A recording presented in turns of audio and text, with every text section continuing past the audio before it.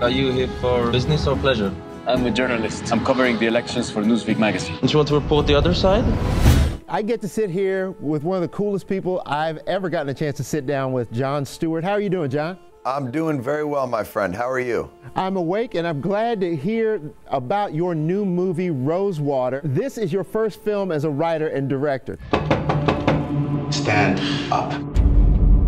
We are here now. What was it about Maziar Bahari's story that made you go, this is the one?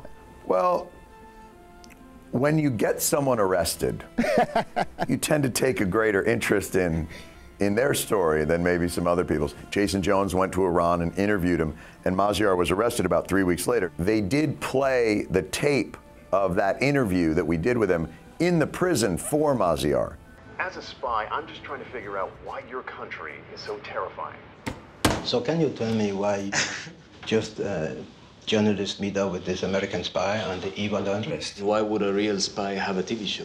In the film, you focus kind of on this concept of honest, clear journalism and how important that is in a truly democratic society. You have a real weapon and you choose not to use it.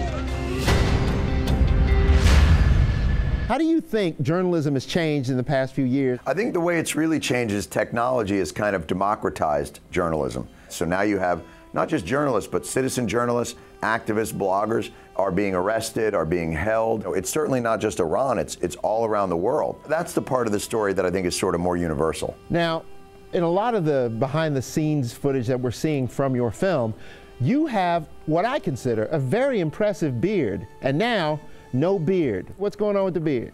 I miss him very much. My old friend. It was amazing. Within like 7 hours after leaving the show and going to Jordan, I was full Moses.